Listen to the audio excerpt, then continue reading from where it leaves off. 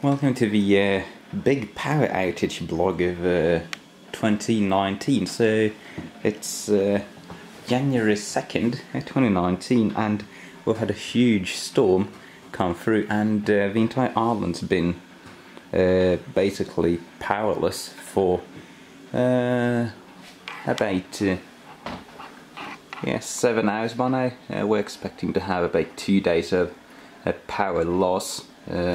We lost power just at midnight tonight, and it's progressively getting colder inside. We have 12 C inside, minus 0.4 outside. Amazingly, while we have lost power, we still have internet.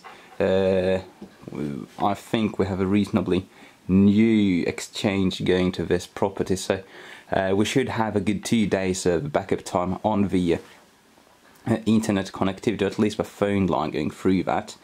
I think we also even have we have a signal on the phone, so we're doing pretty good. I'm very happy with the way this emergency has been handled. So for the time being, I'm probably the only guy within a couple of miles radius who's actually got any power from the battery bank downstairs, so I'm cooking up a big batch of coffee for anybody who wants it. And yeah, just got done there. 2 kilowatt inverter. I have about 1.5 kilowatts I can get out of it, and thankfully this brewer just draws 1 kilowatt, so I don't have to bring out the variac in order to chill it down. Yeah, we're doing pretty good, all things considered. I've spent a bit of time just getting everything done off that UPS there, ran for about 5 hours when it started screaming at me in the middle of the night, so I had to just pull an extension cord to power that stuff, because the internet is important, communications is important in case things get worse. It seems to have calmed down significantly, though we had about 50 km/h winds tonight, almost nothing now. Server's still running, so that's good. We have probably a decent amount of backup time left on that, so I can still enjoy music and stuff coming off of that for a good while more, and I can just get a power wire up from the basement if need be.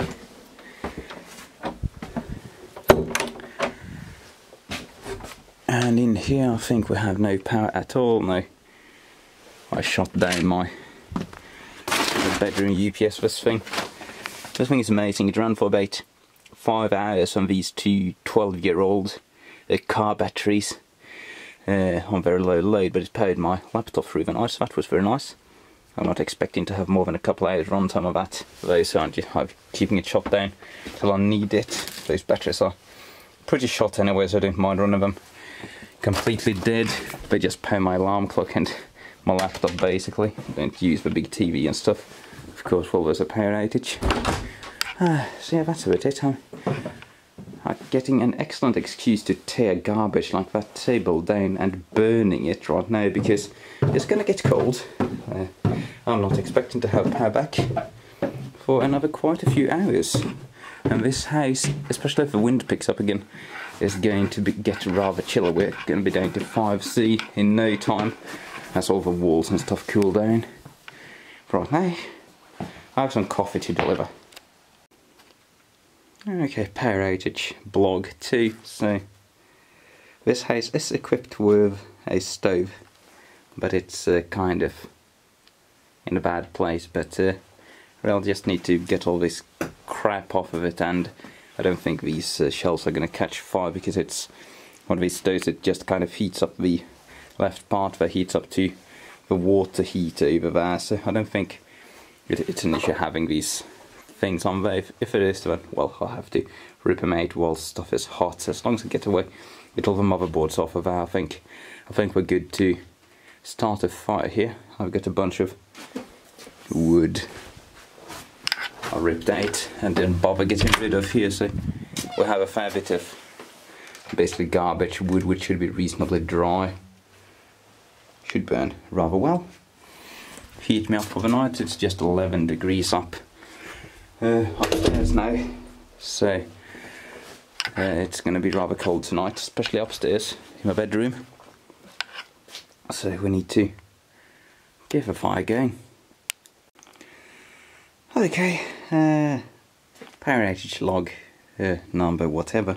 So I got most of the stuff cleared up of the stove there, and it gave it a bit of a decent cleaning. I was lucky enough to find some of the older fireworking tools, one of these ash extractor rods which I'd misplaced horribly, and a brush. So I cleaned the thing out. It was actually a lot cleaner than I did expect. I don't think this thing so much use after I got the oil burner and electric stove installed, probably in the 70s, but it's seen use. So we have it all cleaned up reasonably nicely. Don't have to be clinical. So I think the way this thing works is you set a fire in there, and the ash drop down there, and I think the outlet is like down there somewhere, so it's supposed to draw air over there, down there and out into a chimney over there, because we have a chimney access vent there, which I checked it's reasonably clean. The chimney should be in decent condition, not too long since it was last used. Although I opened the main access hatch and pulled out a lovely old bird's nest, which is very dry, and it's going to make lovely tinder to get everything started with. So really, I think we're pretty much done. I have shoved a couple of thermal blocks in there. These are ceramic blocks which have very high thermal capacity, and those are going to be just providing some extra thermal mass once the fire goes out, keeping this thing warm for a while. I have a few more of those in the barn, so I'm going to just basically fill up both the bread thing there and normal oven there with them, and hopefully this thing is going to stay warm quite a while. You can actually put water in this thing as well. I'm not sure where you actually put the water in. It's probably one of these access hatch things there, so maybe I'll try just putting a bunch of water, since we do have water pressure going on still, since thankfully the water system we got connected to this house is rather decent. It's high budget, decent emergency protocol, so they have diesel generators and stuff, and they will keep online as long as basically stuff doesn't blow up. But yeah, I've got a big lighter, so let's just see if we can get a fire started. Put the cover back on there, and hopefully we can have some warmth. We're just about to breach 11C upstairs. We're about 13C or 12C here according to that thermometer, but that's always very optimistic since it's about 5C cooler down the floor level. So yeah, I'll check back with you once we have a fire started. Okay, there we've got it loaded with some firewood, some kindling and some garbage. Garbage, thanks to my having a cold right now, causing me to sneeze about every 3 seconds. So let's see if we can set the house on fire. Also put some lighting oil on there, so the wood should be rather flammable. Don't think we need that anymore. Which way is off on this? There we go. There we go. That's looking pretty good. So we do have a decent pull in the chimney. There's no smoke coming in. You can see it's just getting sucked over there. Now I'm not sure what this thing should be set to. I think this is a valve. I think this means baisto, which means like cooking on top, like frying food, and this means like kitchen cater. So I think we want to have it on that, because that's going to make it go like around those things rather than flow more to those. I don't know. We'll see. I also managed to get some water in this. The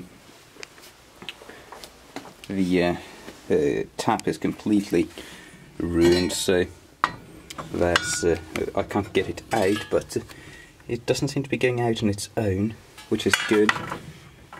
So this water is going to heat up and give us a nice thermal capacity. I put 20 litres in there, and if it hasn't decreased at all, so I think this whole tank is keeping nice and tight. It seems to be a copper tank. Now it's just a question of making sure fire doesn't go out, which it seems to be doing, so I need to focus on this lest I freeze to death. Till next time. Stormblog something or the other. Success. We have a decent fire going. It's been going for a little while. I've gotten a bunch of stuff in there just through a big fat piece of wood, and that's gonna catch on fire just fine. So I'm still not completely sure how the switch valve the side is supposed to work. I think it's like set to adjust the power level of this lower chamber. I think like Pista means like you cook a steak fiercely, you fry it harshly, whereas Kate means like you slow cook something. So this is going to be the low power setting, and this is going to be the high power setting, letting more energy get transferred down there, which is good. That's what we want. So we basically store as much energy in this block of metal as we possibly can. That's probably going to cause a bit more flow to the water thing as well. And I'll put the blocks up here instead, because they it takes quite a long time for it to heat up down there. We just fetched a few of these out from the barn, and they're just cooking the water out of them. Now these are going to take a fair bit of energy into them. Like, they've been sitting on here for a while and they're still ice cold, so these are high energy density blocks. Once they get some temperature going, I'm going to have to go out and see if I can find some more of them. Could be I have some inside as well under some speakers that are certainly worth installing. What a nice turn of events. So now I just have to make sure nothing catches fire in case there's any debris in the chimney or something. I'm going to have to keep an eye on that, but I don't think that's going to be too much. And this thing has such a long fire path in it, since it's basically going around there, down, and then out a rear bottom there. There's not going to be any flames at all going out into the chimney. It's just going to heat up slightly. Even if we have like little sparks and stuff going on, I'm quite confident nothing actually burning is going to end up going out the chimney. So I also had to uncover this vent here. I've had this completely covered up before with this sheet of plastic here, because it usually drags all the cold air in here since it's going straight out of a chimney. But I was getting rather bigger smoke chamber in here. It was getting a bit difficult to breathe since it's not completely airtight on the top there. So I have some flow going. I also found some extra vent stuff here. So this valve I had to shut because it was sucking a bunch of air through this obviously unused chimney connector, and that was just not productive at all. But yeah, I think we're going to be pretty much set. I just need to keep the fire going for a few hours, let everything heat up properly, get some heat into the chimney stones, and I think we might not freeze to death nor have to use the electric heater.